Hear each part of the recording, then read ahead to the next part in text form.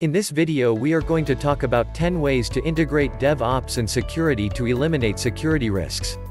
Please like this video and subscribe to our channel for future updates before commencing this video. There is the possibility for elements across the tech divide, from IT to owners of products to help each other reach their different aims. They allow for a rapid flow of planned work into production, for example, releasing tens, hundreds, or even thousands of lines of code every day, while preserving world-class stability, dependability, availability, and security by focusing on a single goal. In this world, InfoSec is constantly looking for ways to reduce team friction by developing work methods that allow engineers to be more productive and achieve greater results. Small teams can leverage the combined experience and knowledge of not only InfoSec, but also QA and Ops, to deploy safely, securely, and swiftly into production without relying on other teams. This enables businesses to establish a secure work environment in which small teams can develop, test, and distribute code and value to consumers rapidly, safely, securely, and reliably.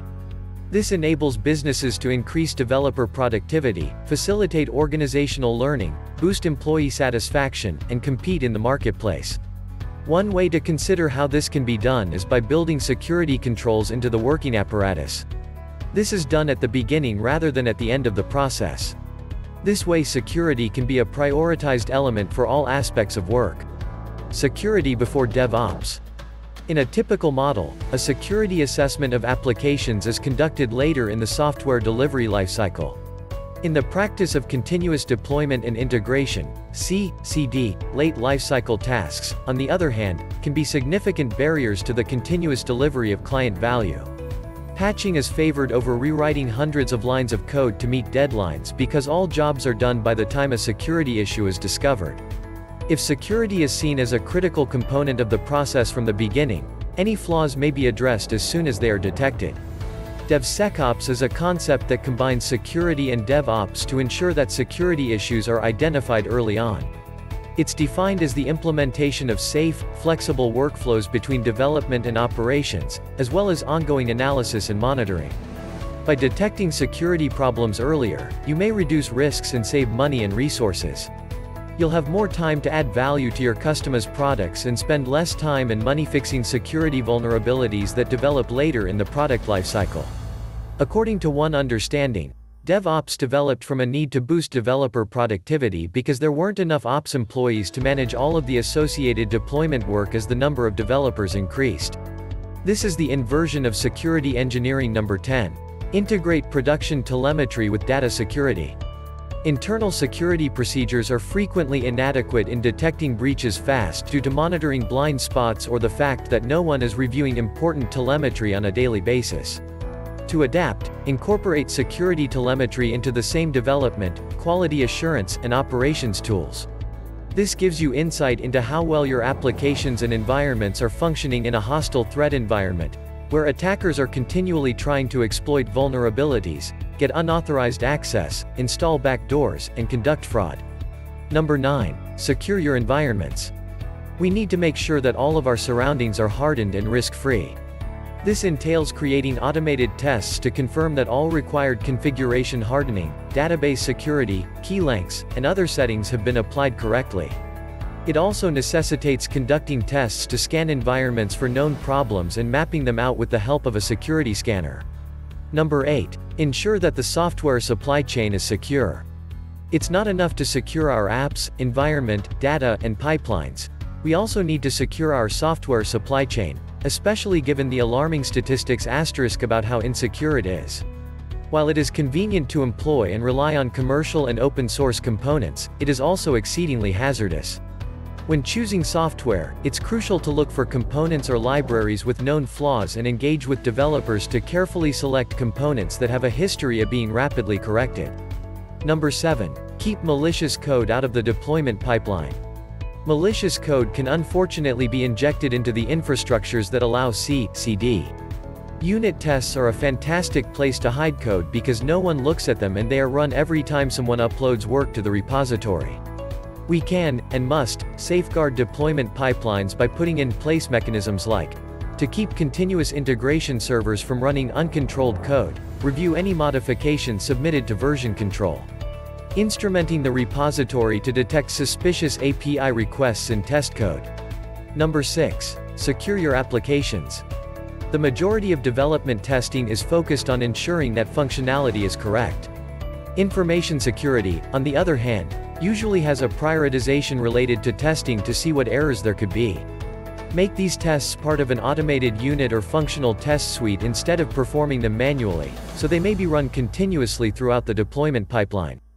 Setting rate restrictions for services and graying out submit buttons after they've been pressed are two instances of how design patterns can assist developers in writing code that is less likely to be misused. Number 5. Make security a part of the deployment process. We want to provide quick feedback about potential risks linked with their code to keep InfoSec issues at the forefront of dev and ops minds. Incorporating a security element throughout the system entails an automation process regarding security tests while also simultaneously operating them with other tests that are automated. These tests should be run on every dev or ops code commit, as well as at the beginning of any software project. Number 4. Shared source code repositories and shared services should have preventive security controls. Not only for code, but also for toolchains, deployment pipelines, standards, and security. Shared source code repositories are a wonderful method for everyone to locate and reuse the organization's combined expertise. Security information should include any procedures or approaches for securing applications and settings, such as libraries that have been pre-approved by security to accomplish their specific goals. Security is also kept in mind by adding security artifacts to the version control system that dev and ops utilize on a regular basis.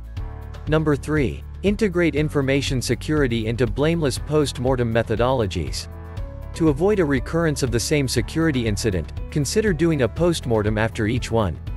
We entered all security issues into Jira, which all engineers use on a regular basis, and they were either P1 or P2, indicating they had to be fixed immediately or by the end of the week, even if the issue was solely internal, says Nick Galbraith, who led information security at Etsy for many years. Number 2. Ensure that security work is tracked in our development and operations work management systems. The effort put into information security should be as visible as the rest of the value stream.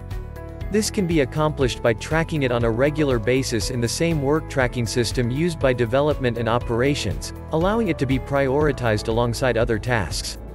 Number 1. Integrate security demonstrations into development iteration demos. It is reasonable to incorporate InfoSec to participate in product demonstrations. This can be done when completing development at each stage to avoid becoming an impediment at the end of the project. This allows everyone to understand how the team's purpose relate to company goals, how they're implemented throughout the development process, and provide feedback on what needs to be done to fulfill security and compliance standards while there's still time to make changes. Conclusion. Integrating security into DevOps can aid in the early detection and remediation of code vulnerabilities and operational issues, resulting in a more productive DevOps environment. By incorporating security into every step of the DevOps lifecycle, you can ensure that the application development process is secure. It reduces the risk of a data breach and allows for the creation of cutting-edge technologies to satisfy customer business needs. If you want to include security in your DevOps pipelines, use tools and methods that bring together development, operations, and security teams in a single, intelligent DevOps strategy known as DevSecOps. What do you think of our video? Please share your thoughts in the section below. If you enjoyed this video and would like to hear from me again, please subscribe and turn on the notification before leaving. Thank you for watching us.